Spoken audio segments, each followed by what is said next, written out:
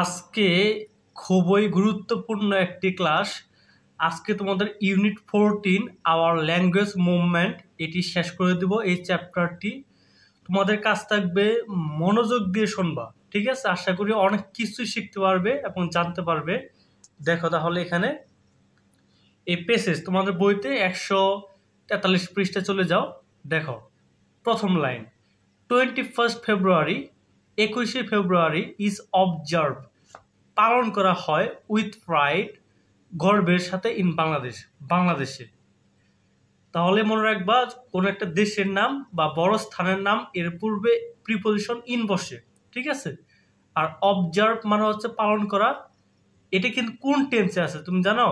এটা আছে present indefinite tense, কিন্তু প্যাসিভ করা। এখানে বাংলা হচ্ছে বাংলাদেশে গর্বের সাথে 21শে ফেব্রুয়ারি পালন করা হয়। এখন কে পালন করে? আমরা করি। এটি দেওয়া নেই, আছে এখানে অ্যাকশনটা মেইন গুরুত্বপূর্ণ, কে করে সেটা প্রয়োজন নেই। আচ্ছা, এটা হচ্ছে প্যাসিভ। তারপরে দেখো দিস ডে, এই দিন। এখানে কিন্তু দিস একটি অ্যাডজেক্টিভ, একে বলা হয় প্রোনামিনাল অ্যাডজেক্টিভ। দিস ডে, এই দিন, ইজ মেমোরেবল, স্মরণীয়, এই দিনটি স্মরণীয়। মেমোরেবল একটি adjective. For the language movement, language movement মানে হচ্ছে ভাষা আন্দোলনের জন্য এই দিনটি গুরুত্বপূর্ণ। দ্যাট, যেটি, এই দ্যাট কিন্তু ওই ল্যাঙ্গুয়েজ মুভমেন্টকে বোঝাচ্ছে, ঠিক আছে? এবং এটা হচ্ছে একটা elective pronoun. That took place, তোমরা জানো টেক প্লেস মানে হচ্ছে সংগঠিত হওয়া, তার B2 হচ্ছে টুক প্লেস ইন 1952। তাহলে সময় যদি বড় হয় তার পূর্বে কিন্তু ইন বসে, এই জন্য এখানে ইন 1952 বসেছে। এখানে বলা হচ্ছে 1952 সালে যা সংগঠিত হয়েছিল। দিনটি ভাষা আন্দোলনের জন্য গুরুত্বপূর্ণ, যেটি 1952 সালে সংগঠিত হয়েছিল। দেন, তখন। বাংলাদেশ ওয়াজ নোন, বাংলাদেশ পরিচিত ছিল। অ্যাজ ইস্ট পাকিস্তান, বাংলাদেশ পূর্ব পাকিস্তান হিসাবে পরিচিত ছিল। বলতো এটা কোন টেন্সে আছে? এটা হচ্ছে পাস্ট ইনডিফিনিট টেন্স, কিন্তু প্যাসিভ করা। কিন্তু কি আছে? এটা প্যাসিভে আছে। তোমরা জানো যে প্যাসিভ যখন থাকবে তখন অবশ্যই ভার্বের B3 থাকবে, মানে হচ্ছে পাস্ট পার্টিসিপল ফর্ম। এখানে বলা হচ্ছে নোন মানে চেনা বা পরিচিত, তখন বাংলাদেশ পূর্ব পাকিস্তান হিসেবে পরিচিত ছিল। এটা হচ্ছে পাস্ট ইনডিফিনিট টেন্স এবং প্যাসিভ করা। তারপরে দেখো, after the British rule was over. Was over, over মানে হচ্ছে শেষ হয়ে যাওয়া। আমরা বলি টাইম ইজ ওভার, সময় শেষ। After the British rule, British তোমরা জানো ব্রিটিশ শাসক, এখানে হচ্ছে রুল মানে শাসন, ব্রিটিশ শাসন শেষ হওয়ার পর অবলিক দিয়ে লেখা আছে আফটার দ্য পার্টিশন অফ 1947, মানে 1947 সালে দেশ বিভাগের পর। পার্টিশন মানে হচ্ছে বিচ্ছেদ, বিভাগ, আর আফটার মানে পরে। আর ব্রিটিশ মানে হচ্ছে ইংল্যান্ড, তাই না, যার রাজধানী হচ্ছে লন্ডন। আচ্ছা দেখো, 1947 সালে দেশ ভাগ হয়েছিল, ভাগ হয়ে ভারত এবং পাকিস্তান হয়েছিল। তোমরা অনেকেই জানো, অনেকেই জানো না, এটা অনেক হিস্টোরি আছে। তো তোমরা যদি চাও আমি বলতে পারি, তোমাকে ক্লাসটা শেষ হোক, এটা অনেক বড় ক্লাস হবে আজকে মোটামুটি ভাবে। তারপর দেখো 3 লেখা আছে এখানে, দ্য পাকিস্তানের রুলার্স, পাকিস্তানি শাসকরা। রুল মানে হচ্ছে শাসন, সেখানে হচ্ছে রুলার মানে শাসক। পাকিস্তানি শাসকরা ডিক্লেয়ার ঘোষণা করেছিল Urdu as the only state language. State language মানে হচ্ছে রাষ্ট্রভাষা। উর্দুকে একমাত্র রাষ্ট্রভাষা হিসাবে পাকিস্তানি শাসকরা ঘোষণা করেছিল। Majority of the people, majority মানে কি? সংখ্যাগরিষ্ঠ মানে অধিকাংশ লোকজন। মেজরিটি অফ দ্য পিপল, অধিকাংশ জনগণ বা লোকজন, অফ ইস্ট পাকিস্তান, পূর্ব পাকিস্তানের, হো স্পোক বাংলা। স্পিক মানে কথা বলা, তার B2 হচ্ছে স্পোক, যারা বাংলাতে কথা বলে, অ্যাজ দেয়ার মাদার ল্যাঙ্গুয়েজ, তাদের মাতৃভাষা হিসেবে, কুড নট অ্যাকসেপ্ট গ্রহণ করেনি, দিস ডিক্লারেশন এই ঘোষণা। তারা এখানে বলতে পূর্ব পাকিস্তানের সংখ্যাগরিষ্ঠ লোকজন যারা বাংলাতে কথা বলতো, তারা এই ঘোষণা মেনে নেয়নি এবং সংগ্রাম শুরু করেছিল বা প্রতিবাদ শুরু করেছিল। এটা কিন্তু পাস্ট ইনডিফিনিট টেন্স। আমরা এখানে যা পড়বো অধিকাংশ পাস্ট টেন্সে লেখা আছে। তারপরে দেখো সোন আফটার, সোন মানে শীঘ্র, আফটার মানে পরে, আর সোন আফটার মানে হচ্ছে অল্প কিছুক্ষণ পরে বা অল্প কার পরে। দ্য প্রোটেস্ট প্রতিবাদ, ইভেনচুয়ালি, ইভেনচুয়ালি মানে হচ্ছে অবশেষে, এটি একটি adverb. Turned into, turned into মানে হচ্ছে পরিণত হওয়া বা মোড় নেওয়া। এ মুভমেন্ট একটি আন্দোলনে, with the participation of people জনগণের, পার্টিসিপেশন মানে হচ্ছে অংশগ্রহণের মাধ্যমে, from every stage of life মানে people from every stage of life মানে হচ্ছে সর্বস্তরের জনগণের অংশগ্রহণের মাধ্যমে এই প্রতিবাদটা আন্দোলনে রূপ নেয় বা আন্দোলনে পরিণত হয়। ঠিক আছে, তারপরে দেখো ইন 1952 1952 সালে the movement rich it's pick আন্দোলনটি সর্বোচ্চ চূড়ায় বা সর্বোচ্চ পর্যায়ে পৌঁছায়। পিক মানে হচ্ছে শীর্ষে, আর রিচ মানে হচ্ছে পৌঁছানো, তোমরা জানো। On 21 February of that year মানে ওই বছরের 21 ফেব্রুয়ারি এ গ্রুপ মানে একদল, লেড বাই দ্য স্টুডেন্টস ছাত্রছাত্রীদের দ্বারা একদল, কি বলতেছে এখানে, on 21 February of that year ওই বছরের 21 ফেব্রুয়ারি এ গ্রুপ একটি দল, লেড বাই দ্য স্টুডেন্টস ছাত্রছাত্রীদের দ্বারা পরিচালিত, টুক আউট, টেক আউট মানে হচ্ছে নিষ্কাশন করা মানে বের করা, টুক আউট বের করেছিল।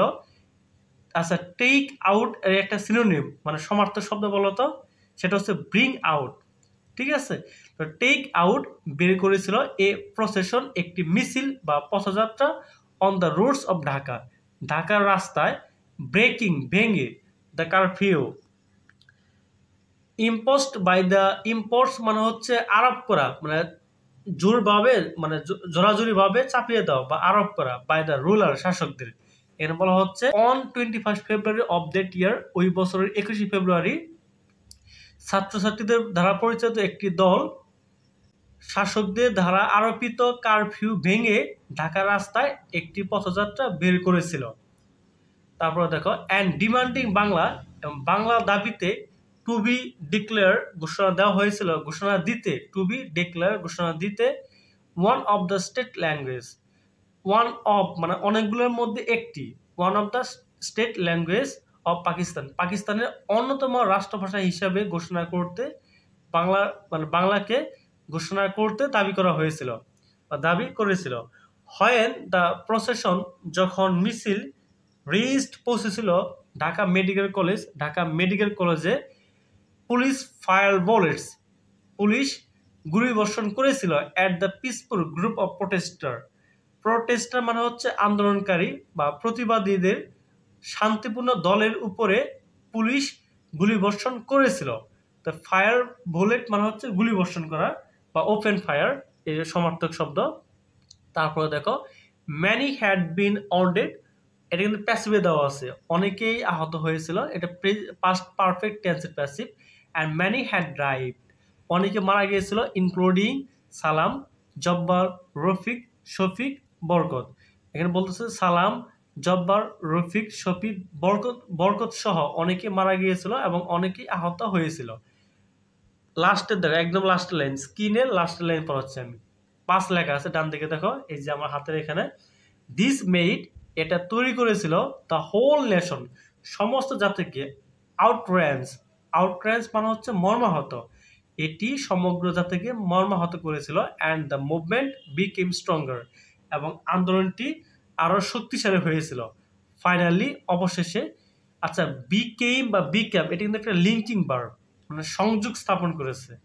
ফাইনালি অবশেষে, the ruler was compelled, compelled মানে হচ্ছে জোর প্রয়োগ করা, ঠিক আছে, মানে বাধ্য করা। তাহলে বলা হচ্ছে অবশেষে শাসকদের বাধ্য করা হয়েছিল, টু ডিক্লেয়ার ঘোষণা দিতে, বাংলাকে as one of the state languages of Pakistan, পাকিস্তানের অন্যতম রাষ্ট্রভাষা হিসেবে বাংলাকে ঘোষণা করতে তাদেরকে বা শাসকদেরকে বাধ্য করা হয়েছিল। তারপরে দেখো আফটার দেন, অতঃপর বা তখন, 21 ফেব্রুয়ারি বিকেম দ্য ন্যাশনাল মার্চার ডে, তখন 21 ফেব্রুয়ারি জাতীয় শহীদ দিবস হয়েছিল। টু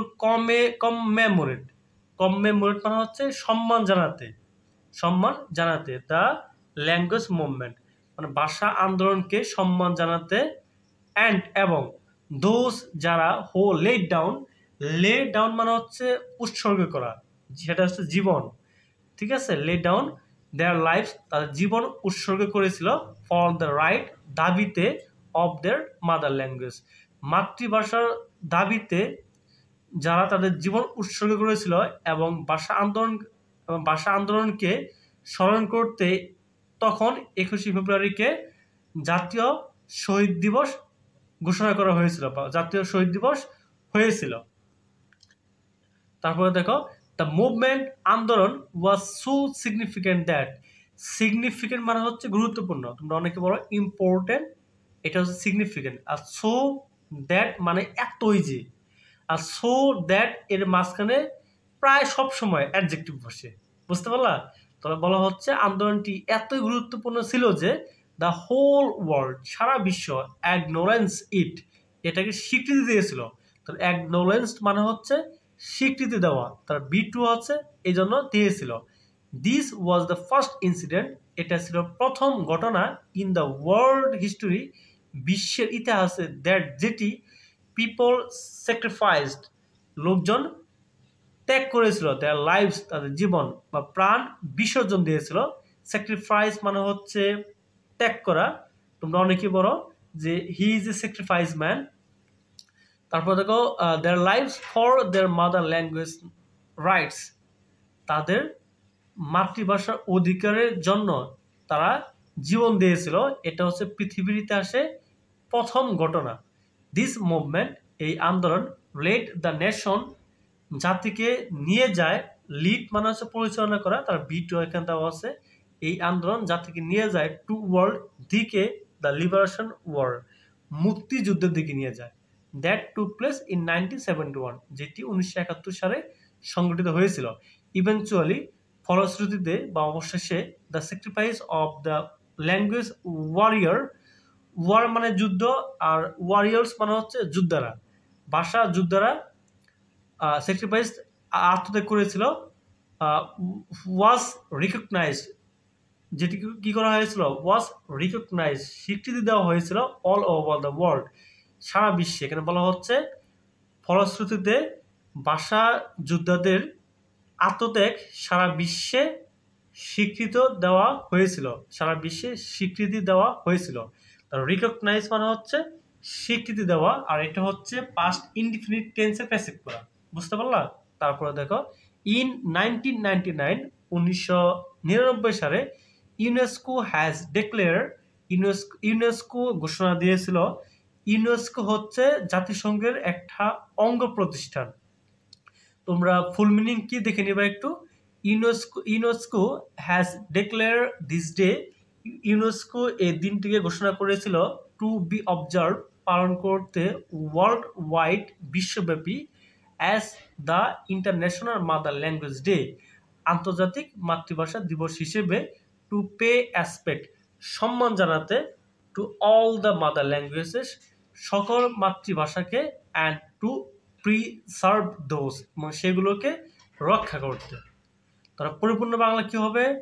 তাহলে বলা যাবে যে সকল মাতৃভাষাকে সম্মান জানাতে আন্তর্জাতিক মাতৃভাষা দিবস সারা বিশ্বে উদযাপন করতে বা পালন করতে ইউনেস্কো 1999 সালে ঘোষণা দিয়েছিল, এবং টু প্রিসার্ভ দোজ, এবং সেগুলোকে রক্ষা করতে। The essence of this day, এই দিনের তাৎপর্য, ইজ টাইট, এসেন্স মানে হচ্ছে তাৎপর্য, নির্যাস, ঠিক আছে।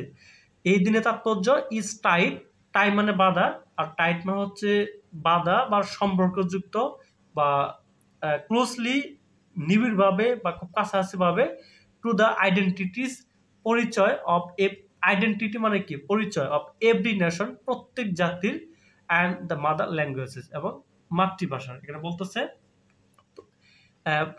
এই দিনটির তাৎপর্য প্রত্যেক এভরি নেশন, প্রত্যেক জাতির এবং প্রত্যেক মাতৃভাষার পরিচয়ের সাথে নিবিড়ভাবে সম্পর্কযুক্ত, টাই মানে বাঁধা, তার বি টু হচ্ছে টাইট, আর ক্লোজলি মানে হচ্ছে খুব গভীরভাবে। বুঝতে পারলা? দেখো যে এখানে যে অংশটা দেওয়া আছে তোমরা আসলে বুঝতে পারবে এটা এ group of people move forward in line, একদল লোক এগিয়ে যাওয়া মানে কি হবে, এটা হবে প্রোটেস্ট না কি দেওয়া আছে এখানে দেখো একটু, এটা পেয়ে যাবো আশা করি, সমস্যা হবে না। এই যে কম্পেয়ার, কমেমোরেট, অ্যাকনোলেজ, ওয়ারিয়র, যোদ্ধা, এটাকে বলে দেবো আমি। আচ্ছা এটা তোমরা পেয়ে যাবো আশা করি, সহজ আছে এটা, ঠিক আছে, এটা আমি যাচ্ছি না। তারপর দেখো যে 14.8, এটা বলে দেয়, গুরুত্বপূর্ণ এটা। কিছু এখানে কোশ্চেন দেওয়া আছে, এটা আমি বলে দিচ্ছি। দেখো দেখো প্রথম কোশ্চেন হচ্ছে ইন হুইচ ল্যাঙ্গুয়েজ, কোন ভাষা, did the majority of the people of east Pakistan speak, মানে পূর্ব পাকিস্তানের অধিকাংশ লোক কোন ভাষায় কথা বলতো। তারা অবশ্যই বাংলাতে কথা বলতো। তাহলে আমি দেবো, যেহেতু পাস্ট ইনডিফিনিট টেন্স কোশ্চেন, তুমি অ্যান্সার দেবা পাস্ট ইনডিফিনিট টেন্সে, তাহলে হবে the majority of the people of east Pakistan speak, এর B two spoke in Bangla, বাংলায় কথা বলতো। তারপরে দেখো এখানে বলতেছে এটা এগেনস্ট হুইচ ডেক্লারেশন, মানে কোন ঘোষণার বিরুদ্ধে, did the people of east Pakistan start protesting, মানে তারা আন্দোলন শুরু করেছিল কোন ঘটনার বা কোন ঘোষণার বিরুদ্ধে। তার হচ্ছে ডেক্লারেশনটা কি, এই যে the people of east Pakistan started protesting, যেহেতু পাস্ট ইনডিফিনিট টেন্স কোশ্চেন করেছে, started protesting against Urdu would be the state language of Pakistan, Urdu হবে পাকিস্তানের রাষ্ট্রভাষা, এটা শুনেই তারা আন্দোলন শুরু করেছিল বা প্রতিবাদ শুরু করেছিল। হোয়াট হ্যাপেন অন 21 ফেব্রুয়ারি 1952, 1952 সালের 21 ফেব্রুয়ারি কি ঘটেছিল।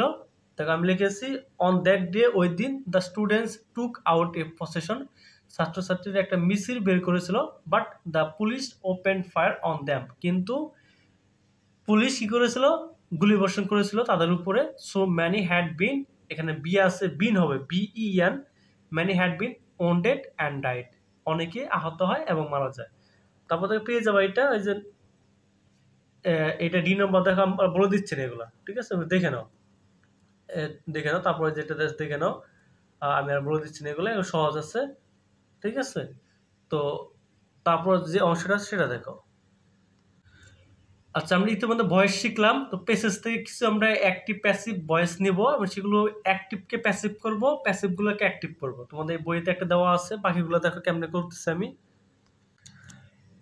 আচ্ছা এখানে দেখো ওই যে লাল যেগুলো দেওয়া আছে এগুলো তোমাদের বইতে দেওয়া ছিল। তো আমরা কখনোই অ্যাক্টিভ থেকে প্যাসিভ, কখনো প্যাসিভ থেকে অ্যাক্টিভ করব। দেখো প্রথমেই প্যাসিভ ভয়েস টু লেখা আছে, Bangladesh was known as east Pakistan, তোমাদের বইতে দেওয়া ছিল, ওইটাকে আমরা অ্যাক্টিভ করব। এখন দেখো এখানে বাইরে কিন্তু কোনো অবজেক্ট দেওয়া নেই, আছে Bangladesh was known as east Pakistan, Bangladesh পূর্ব পাকিস্তান হিসেবে পরিচিত ছিল, এখানে কিন্তু সাবজেক্ট নাই। কিন্তু দেখো একটা নাম ধরে কে ডাকে, অবশ্যই মানুষ, নাই গরু ছাগল, যারা মানুষ তারাই তো নাম ধরে ডাকবে নাকি, এই জন্য আমরা প্রথমেই দেবো পিপল, যেহেতু এইটা পাস্ট ইনডিফিনিট টেন্সের প্যাসিভ, এই জন্য আমরা ভার্বে B two, known B three, আর বি টু হচ্ছে নিউ, তারপর হচ্ছে object Bangladesh as east Pakistan. তো আশা করি আজকে তোমাদের ক্লাসটা ভালো লাগতেছে না, আমি জানি অনেকেই খুব কষ্ট হচ্ছে তোমাদের, যেহেতু এখানে আনন্দ দিচ্ছি না আমি। তারপরে দেখো যে দ্য পাকিস্তানি রুলার্স, এখানে অবজেক্ট কোনটা, উর্দু, আমরা আগে লিখবো। তারপর হচ্ছে যেহেতু পাস্ট ইনডিফিনিট টেন্স, তারপর ওয়াজ, তারপর বি থ্রি ডিক্লেয়ার, তারপর হচ্ছে অতিরিক্ত যা আছে যে as the only state language দিব, তারপর by subject the Pakistani rulers, এটা দিব আমরা, ঠিক আছে। তারপরে দেখো এখানে ফোর পুলিশ ফায়ার্ড বুলেটস, তো এখানে অবজেক্ট হচ্ছে বুলেটস দিব, তারপর যেহেতু বুলেটস বহুবচন এই জন্য ওয়ার, ভার্বে বি থ্রি দেওয়া হয়েছিল এখানে। অতিরিক্ত যা আছে at the peaceful group of protester দিব, তারপর বাই দিব, তারপর এই দেখো পুলিশ, এটা বাই এর পরে দিব বাই পুলিশ।